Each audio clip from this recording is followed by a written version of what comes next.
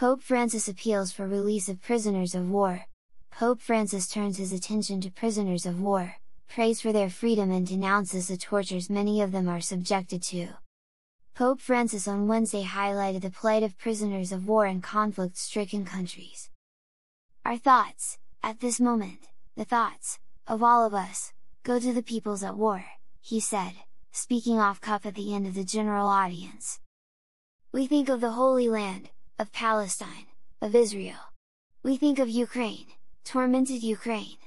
We think of the prisoners of war. And raising an appeal for their liberation, the Pope said, "May the Lord move will so they may all be freed. May the Lord move will so they may all be freed."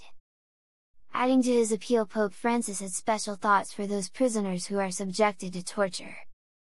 The torture of prisoners is a horrible thing, it is not human, he decried.